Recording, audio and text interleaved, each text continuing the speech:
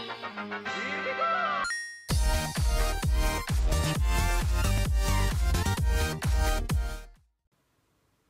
guys, Kyle here, and today, obviously you read the title down below, this is a Arduino Batman Gauntlet build. I've been working on my Batsuit for quite a while and it's actually complete, but now I'm just going around seeing what I can add to it. For instance, this gauntlet will have a LCD display built in and a ultrasonic rangefinder built into the helmet at the back of it, if it will focus, which I don't think it's going to. No, okay. Anyway, that'll be built into the back of a helmet, so when something's within 300 centimeters, it will tell me on this display here. Hey guys, I'm just rendering the video right now, and I realized I didn't actually say why there would be an ultrasonic in the back of the helmet. If you've played any of the Arkham games, you've seen Batman counter enemies from any direction, and I'm thinking, in real life, how would he actually know if someone's running up behind him with a baseball bat? Because he wouldn't be able to hear, unless he has like a bat sense, you know. I was thinking, what sort of thing could he use? I'm thinking something in the back of the helmet, so when someone's running towards him, on his gauntlet, he can see they're coming closer and closer and closer. It gives him time to react. That's kind of my thoughts behind it. This is just one of the ways. And I thought bats, sonar, ultrasonic, you know, it all just kind of fits in well. So this is just a quick add-in to the video. Anyway, back to it. I would just like to say this is going to probably be around 3 parts spread over the course of July. It won't go any longer for the gauntlet, but there'll probably be other electronics within this bat suit, but I haven't really thought of any yet, except from on the other gauntlet. As you see, there's only 1 LCD on this. There'll be 3 on the others, with buttons going down the side displaying other things. For instance, this is showing me the range at the back of the helmet. The other gauntlet will be showing me my heart rate, and then something like a clock and other weird things like that Batman might have built into his batsuit. The first thing we want to get ourselves familiar with is an ultrasonic rangefinder. This is a HC SR04, one of the more common ones to use for an Arduino. As you see, it has 4 connections right there. You've got ground there, echo, trigger, and VCC. These are all very easy to wire up, and I will show you me doing that straight to an Arduino, and we will check if it's getting found on the software in just a second. Now, the first thing you may notice is that this is not an official Arduino. No, in fact, this cost me only £3, or around $5, off eBay by a seller, as you can see their name on the screen. Now, this Arduino I've had no problems with. It's actually called a, what's that say?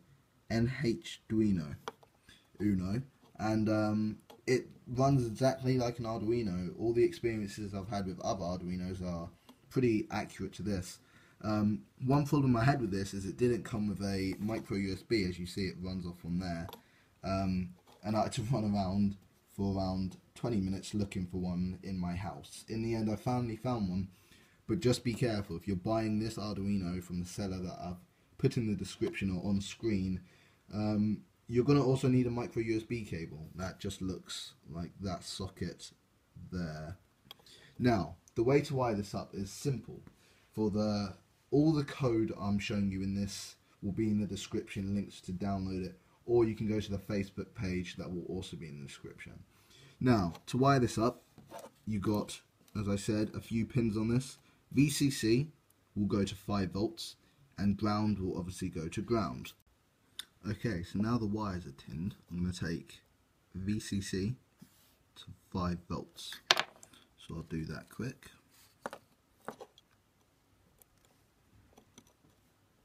Okay, now just to be obvious, next one I should wire up is ground, which is this one, which is the blue wire.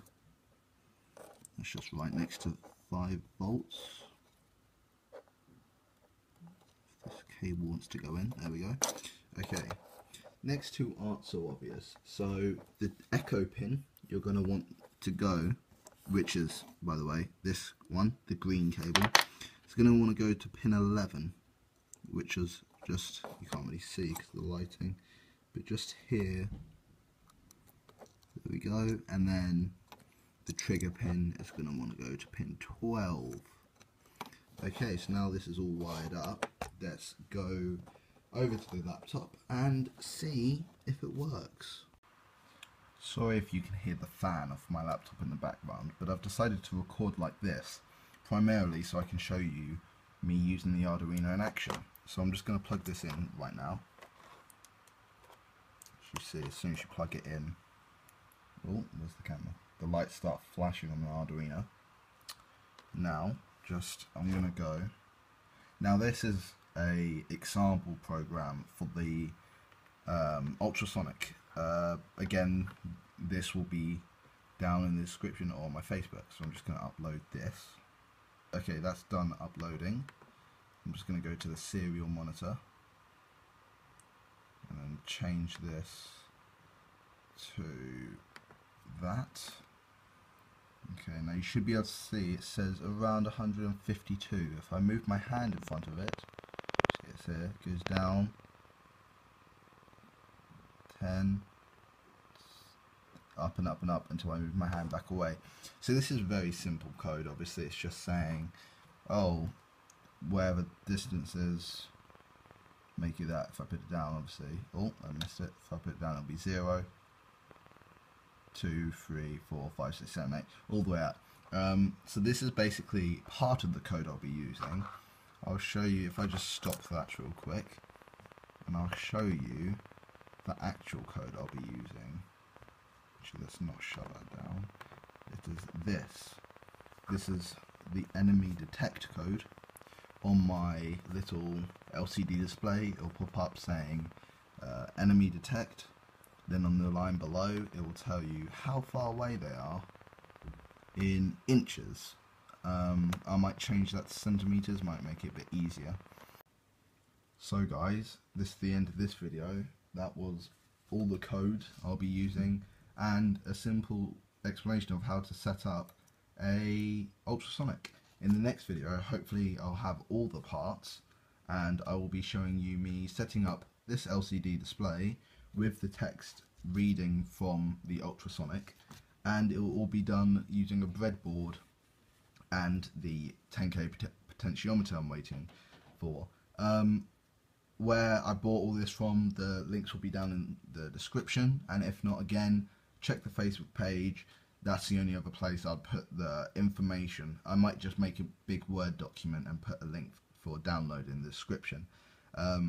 But if you're wondering how I'm making this light up without being able to plug it in or anything, if you just put some jump wires in it and just plug pin 15 and 16 into ground and 5 volts, 15 being positive, you can make it light up. So in the next video we will be setting this up, and yes, thanks for watching guys, I'll see you next time.